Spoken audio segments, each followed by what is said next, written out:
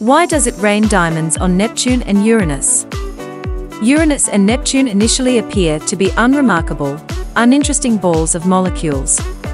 There is a significant amount of water, ammonia, and methane deep beneath the green or blue cloud tops of Uranus and Neptune. The innermost regions of these planets' mantles most likely have temperatures around 7,000 kelvins and pressures 6 million times greater than those of Earth's atmosphere. Particularly with methane, high pressures can split the molecule, releasing the carbon. After that, the carbon joins its family, forming lengthy chains and then compress together to create diamond-like crystalline patterns. When it becomes too hot, the dense diamond formations fall through the mantle layers until they vaporize, float back up, and repeat the cycle, hence the name diamond rain. Subscribe now for 1-minute space facts videos.